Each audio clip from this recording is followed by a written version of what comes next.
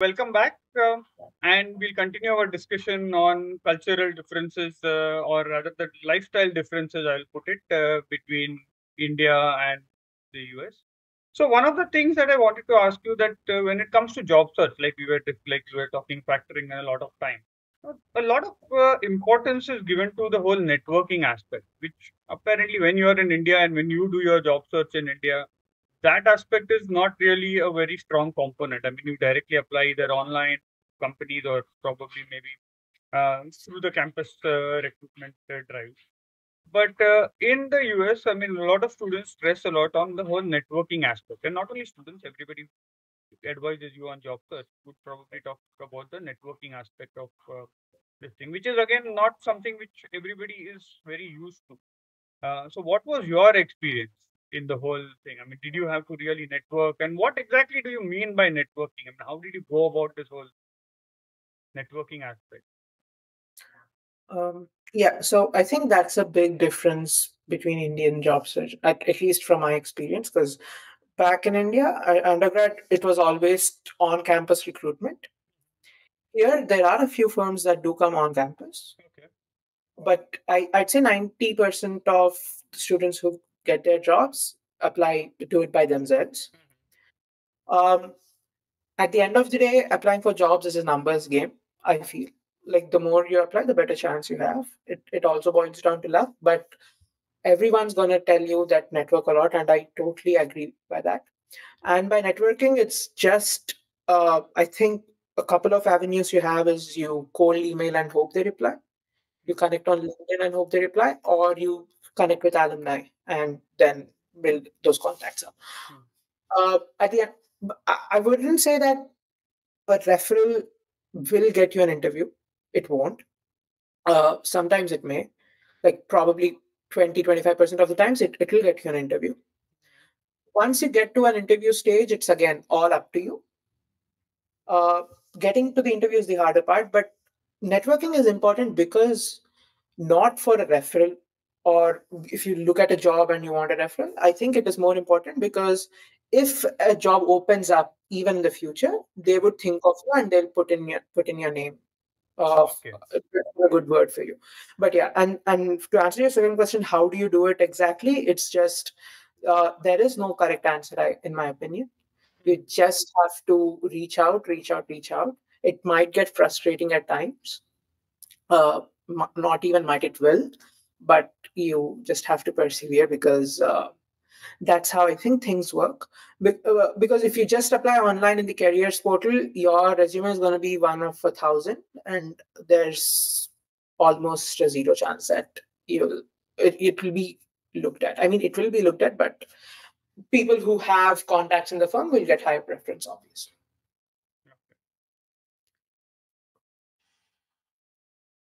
Um, the way that I think about the job process is a little different. Um, Networking is something, as Agastya said, it's important. Um, so my university has like a pretty strong alumni network, and we have like online mixers. Before COVID, they used to have offline mixers also, but nowadays I don't think they do that anymore. It's just the online ones. And sometimes they, like a few local companies around the city, around LA, they would come and they would take you to their office, they'll show you around, they'll tell you what is the kind of work that you do. Um, CS industries might be there, might not be there. Then also my department has this thing called Viterbi Trek, which is essentially recruiters from a bunch of companies come Hmm. together and you sign up, you put in an application to be a part of that event, and they screen your application, they screen your CV, and then if you do end up landing a spot, you essentially spend the entire day with those recruiters. You literally go on a trek Okay. and Yeah, you talk that's to a them, good. they talk to you, and if things go well, wonderful. Okay. So I was Um, just about to ask you when you say it was a trek, it was actually a trek. it was actually a trek, yeah, Okay. yeah, I thought that's just the name that they give that event. yeah. But so you actually Yeah, go on a hiking yeah, trip yeah, for the whole day with them. Okay. for the whole day with them. That's interesting, actually. Yeah. Yeah. I mean, but sometimes, again, coming back to that same point, I mean, sometimes being an introvert, having discussions or getting to the point about your career in such scenarios or at such events, or even if it's a proper mixer, where everybody is in maybe a conference room or not, or a hall, eating, drinking, kind Hmm. of, how do you make that connection is sometimes a bit of a challenge, is what I felt. I mean, not just for most of the students. I mean, there might be some who really are great at it, but so how was your experience, Gargi? Did you go to the trek first of all? I did not go to the trek because the last couple of years, not a lot of CS companies were showing up for the trek. Okay. But from the mixers, the online mixers that we had, Hmm. my experience is to ask them brief questions, but questions that would lead to the topic of a career. Okay. So you sort of ease into the conversation. You ask them what they do. You ask them what their experience has been like. You ask them for advice for someone who's just starting their career, or their corporate experience, their advice for people who are just stepping into corporate, stuff like that. And then you gradually build on top of that, and then you make the question like, "Hey, are you hiring?"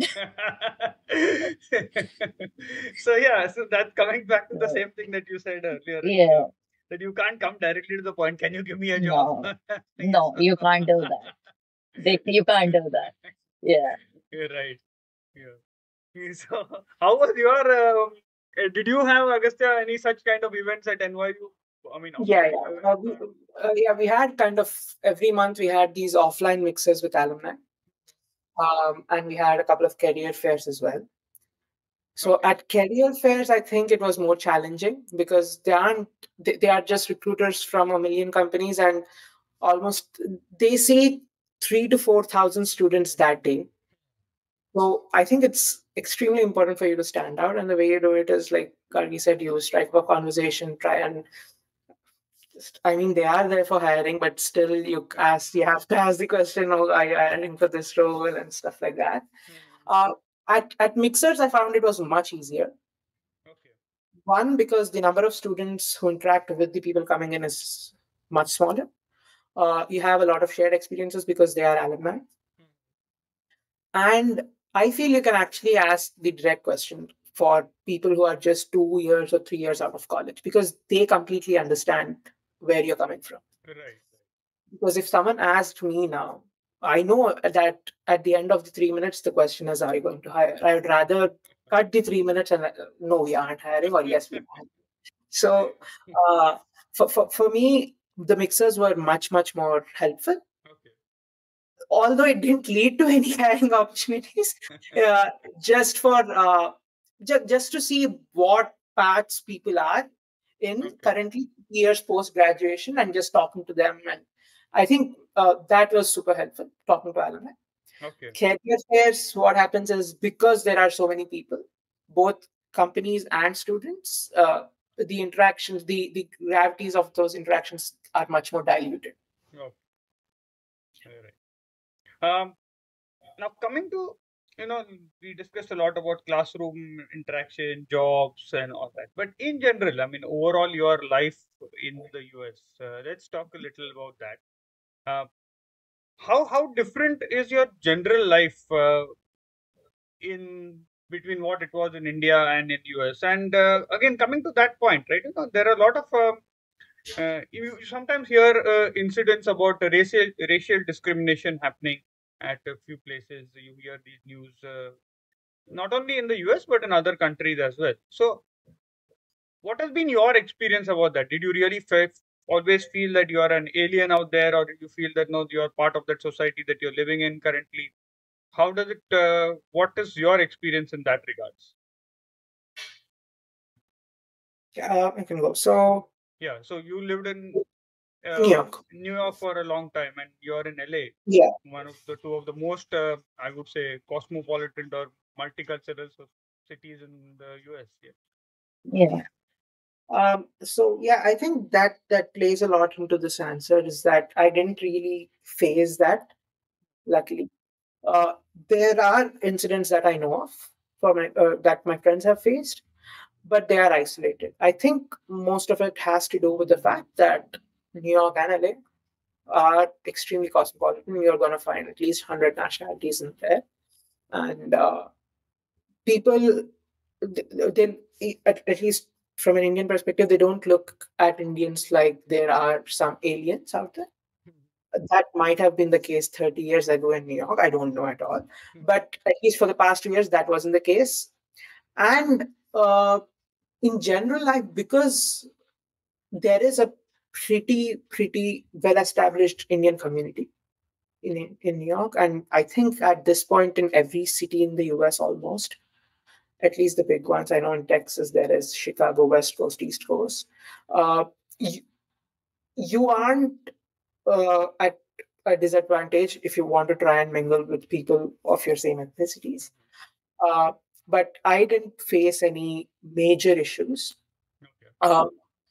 One, and this was a genuine shock, was the crime rates. Uh, because the gun culture is a little alarming compared to India. Mhm. You get these notifications on your phone saying, okay, there have been shots here, there have been shots there. Not that you are in the line of fire anytime. I mean, you hopefully aren't. Yeah. But it is much higher than what you'd see in Hyderabad or Bangalore, and that's a shock. Okay. I That was the only shocking thing I felt in my 2.5, 3 years in the US. It's that why are there so many guns out there? But other than that, So do you own one now or not yet? not yet. I don't think I'm allowed to own one in Texas yet. We actually had, in my first semester, we actually had this thing in my college where we got an alert. We were in class saying that, oh, shots have been fired in the building, take cover and all that. I was scared, but it turned out it was just a false alarm, thankfully. How about you, Gargi? Um, Racial discrimination on a personal level, I don't think I've faced that.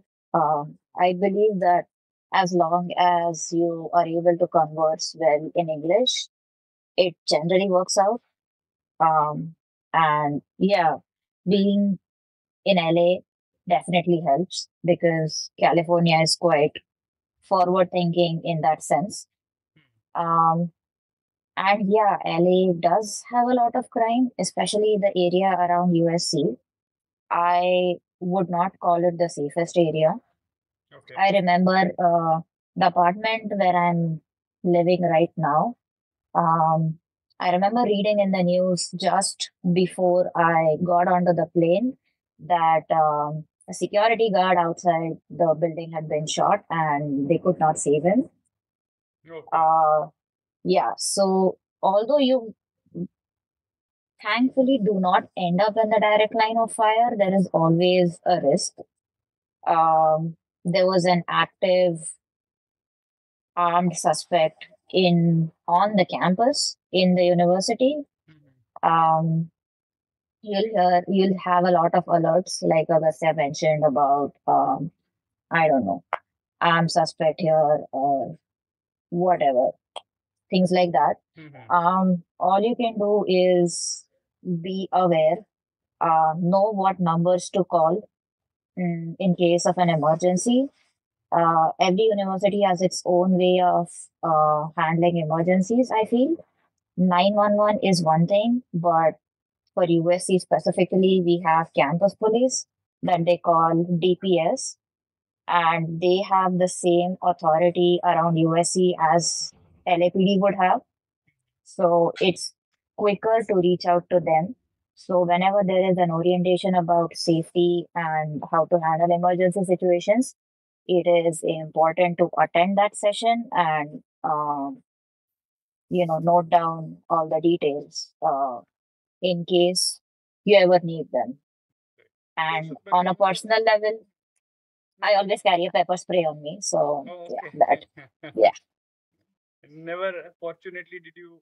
I mean, unfortunately, did you Never. have to use it? No, Okay, not yet. never, Okay, never, hopefully you never. don't have Yeah. to, but yeah. Hopefully I don't have to, but yeah. Okay. But then again, coming to the point, so the universities do conduct regular sessions and awareness on Yeah. safety and Yeah. other things. Yeah. They do. Yeah. Okay. They do take care of you because, yeah. Yeah, they are big on it. And like Gargi mentioned, NYU also has this on-campus NYU safety officers patrolling. NYPD is there. Um, but I think the main thing is that people, students, everyone know what are the dangerous areas, what are not safe, what are Exactly. pretty safe. And it just comes down to the fact that if you know that is not really safe, please just don't go out there at night or something like that. Okay. Yeah. Actively don't put your life in the way of danger, and I think then you'll be fine. It's Yeah. Yeah. And outside, I mean, apart from the college life that you have, your academics and all that, in terms of what you typically known as extracurriculars, right? What you call extracurricular. How active or what are the? I mean, have you been? Both of you have been? Were you involved in any other activities on campus? Maybe whatever. I mean, sports, cultural, arts, something like that, or how big are the events on campus?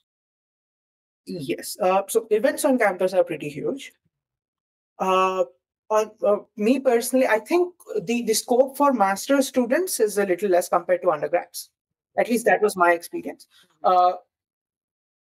In general, the number of clubs and the opportunities here on campus for extracurricular activities is huge.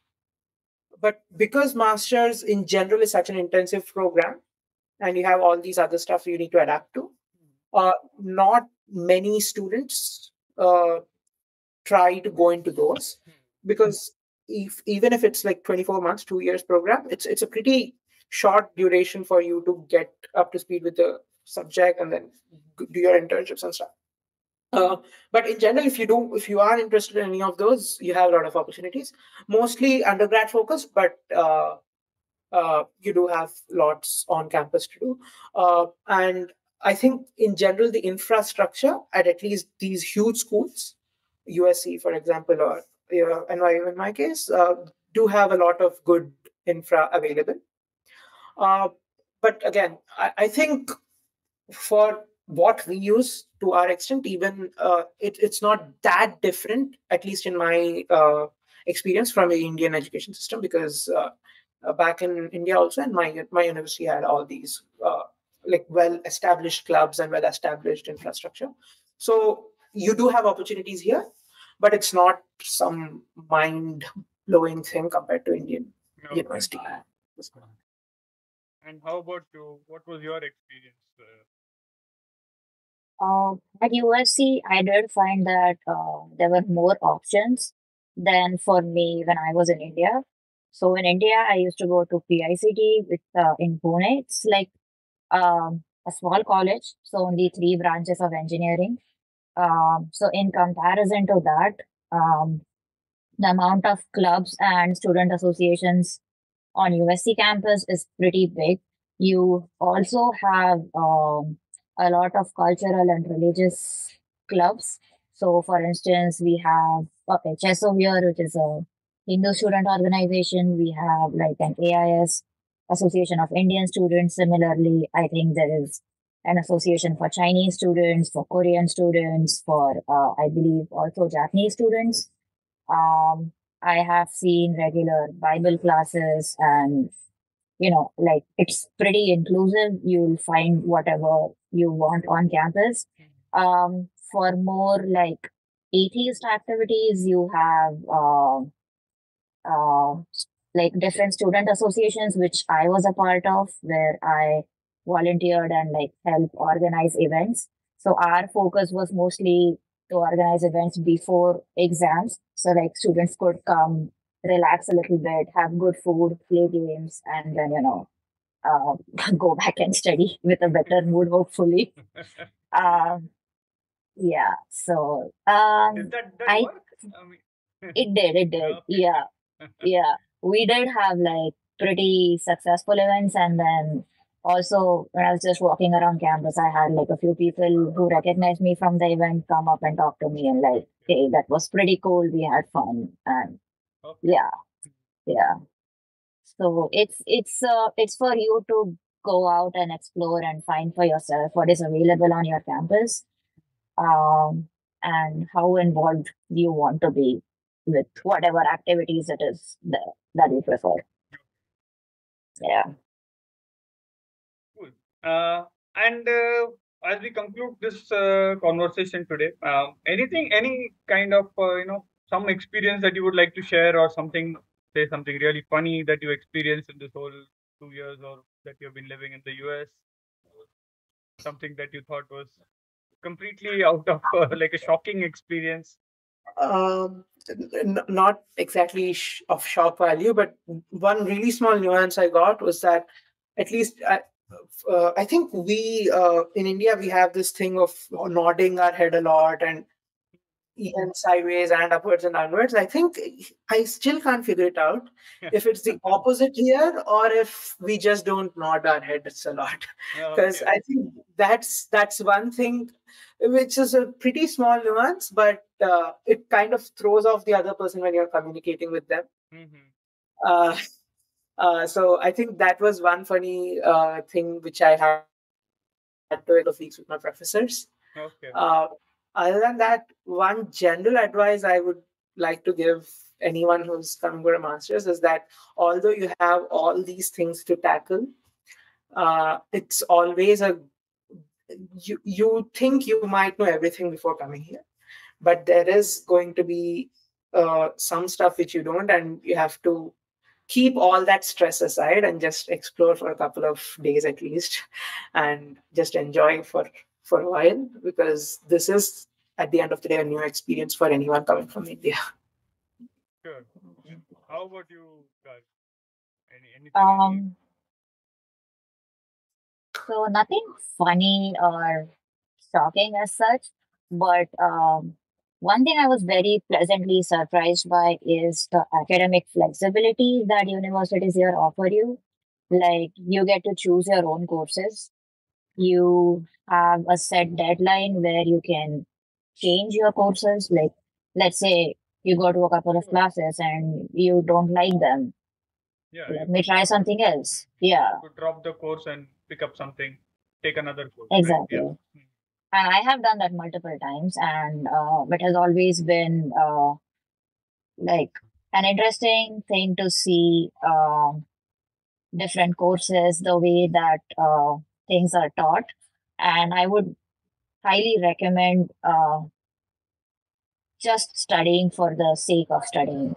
Like if that is your thing, beyond all of these challenges, and ultimately, if you want to work or if you want to go for a postdoc, whatever your aims in life are, you can enjoy the academic part of the life here as well.